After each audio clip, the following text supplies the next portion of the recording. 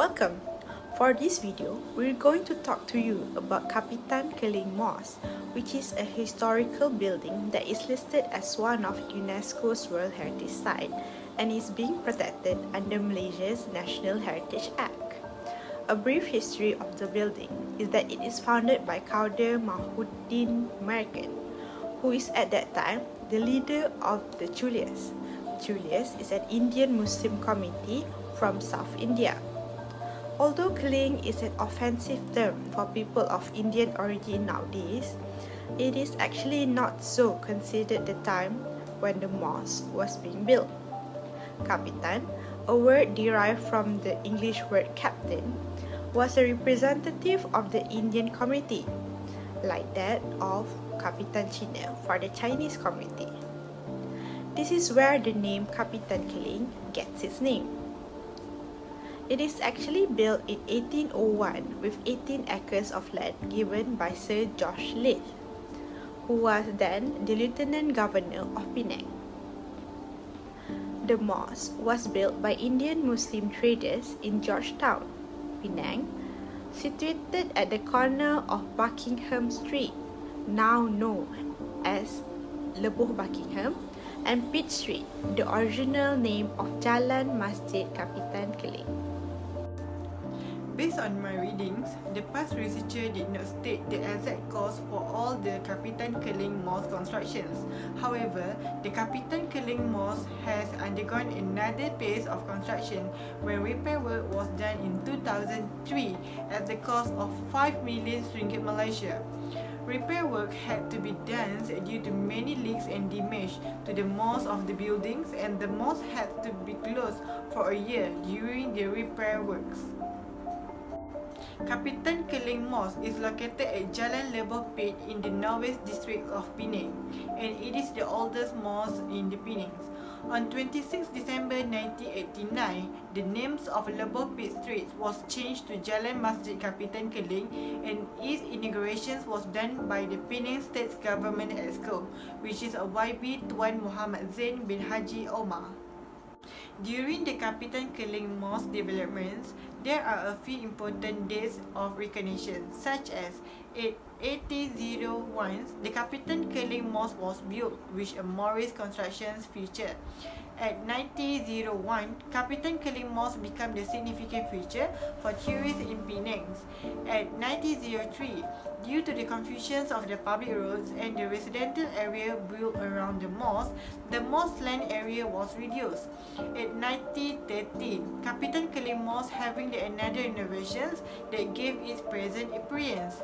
And last but not least, on 2008, on 7 July 2008, Kapitan Keling Mosque is recognized as the World Heritage Site by the United Nations Educational, Scientific and Cultural Organizations, UNESCO. Mosques are considered to be among the key attractions in the growth of tourism. As the Islamic population is growing around the world, mosques with various designs and purposes have been built. The Kapitan Keling Mosque is a landmark of Penang, Malaysia. The Indo-Moorish structure is set at the side road of Lebuh Buckingham and Lebuh Pitt. The Kapitan Keling Mosque is the oldest mosque in Penang, which was completed in 1801. Initially, Kapitan Keling Mosque was built by a committee headed by the Captain Kauder Mahuddin, which is also known as Captain Keling. Islam is a prominent religious site in the city, and the surrounding area is the home of a significant Tamil Muslim population. It is the first permanent Muslim institution in the area. Kauder Muhammad has built the mosque, and he is the Chula leader while in 1801 Sir George Leith, Lieutenant Governor of Penang, appointed Kauder Mahuddin and granted land to build a mosque on the south side of Malabar Street, or also known as Chulia Street. Unfortunately, the land for the mosque was limited to just 8 acres because of the inadequate maintenance of the site. There was another reconstruction that brought to the present appearance to the Kapitan Keling Mosque after the previous configuration was found inefficient when the mosque was not reconstructed. There are a few main purposes of the constructions of the Kapitan Keling Mosque, which are retain the various historical events such as the presence of many Muslims from all over the world to Penang. Second one, provide the facilities for Indian Muslim community. It is because almost 90% of worshippers of the Kapitan Keling Mosque are Muslim Indian community. The third one, Kapitan Keling Mosque also be the cultural heritage tourist due to its aesthetic and historical value.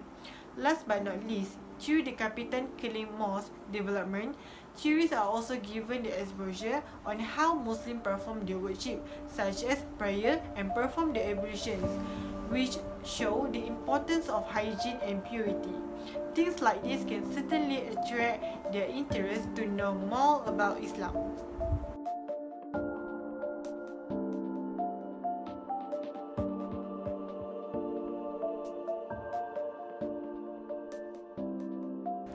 Okay, for this session, I will share to you about the building design in Kapitan Keling Mosque, Penang. The design and architecture reserved as cultural heritage and tourist keys. The Kapitan Keling Mosque is a very important symbol of the Penang Indian Muslim community. Kapitan Keling Mosque is based on the concept of North Indian style, which is the term is used to describe the initiative Mughal type architecture that once flourished colonial Malaya.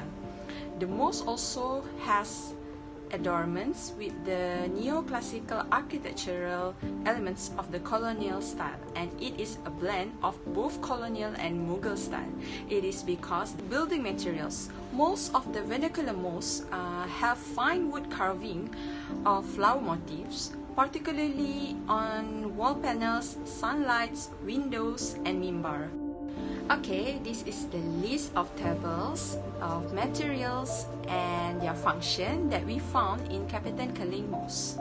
Although not many history on the mosque construction method has been written, it was originally designed with that of Mughal architecture in mind.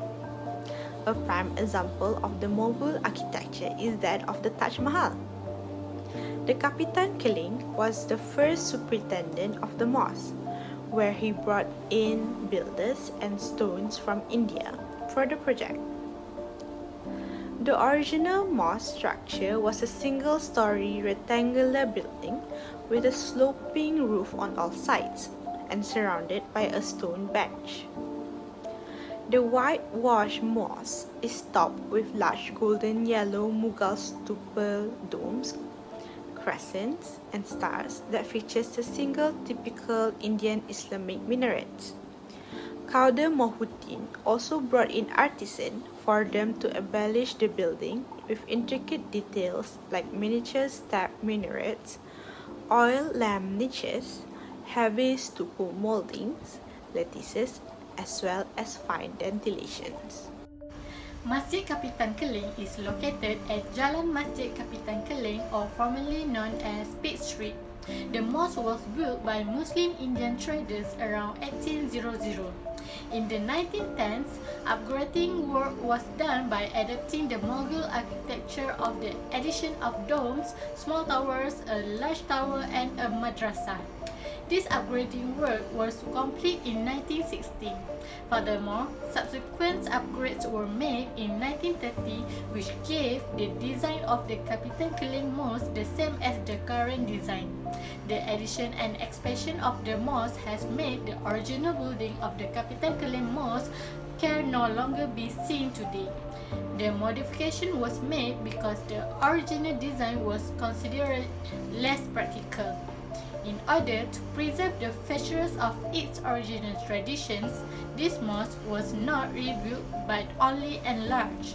Among the main work was done at that time was to raise the ceiling in the main prayer room, improve the ventilation system, and improve the lighting system. The entrance is also enlarged and transformed into a vertical rectangle shape that has a small tower decoration on its sides and small domes on it. The current mosque was built in 1916 to replace the building. Several architects from the West were appointed by the Waqf Board of the mosque to upgrade the infrastructure and construction of the mosque beginning in 1909.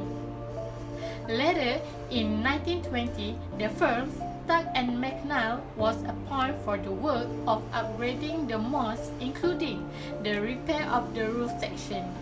One of its architecture, C.G. Boucher, is one of the most beautiful mosque supervisors in the world, the Zahir Mosque in Al-Star.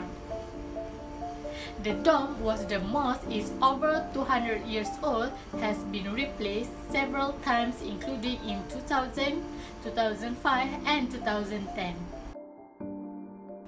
For interior design section, Kapitan Keling Mosque incorporated both the wood carvings and plaster renderings, especially on the interior walls. The mosque complies with the ancient rule of the Qiblat, which means the face in the direction of the Kaabah. This is also the direction Muslims must face when praying. Calligraphy was added to the interior of the main dome and walls.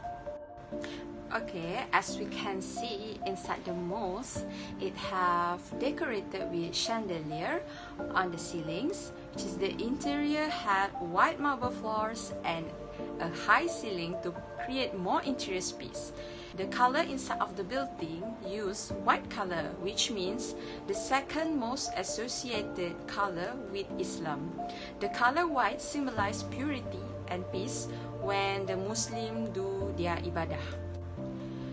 There is a tall tower on the ground that is known as Mimbar, where the azan or call to prayer is announced. It is also used as the Islamic Information Center. At the outside of the mosque, it covered walkway at the north side of the mosque. The Kapitan Keling Mosque is the heritage building in Malaysia, hence the mosque is one of the tourism places for all regions to visit. One of the historical events that happened was when the Kapitan Keling Mosque had been listed among the UNESCO World Heritage Sites, which the mosque is 220 years old in 2021, where the assist of the expansions of Islamic regions for Indian Muslims in Penang more recognizable in Malaysia. Before the mosque was built at Penang, the site where the mosque was being developed, Penang became a focal point for the Indian Muslim community conduct their business.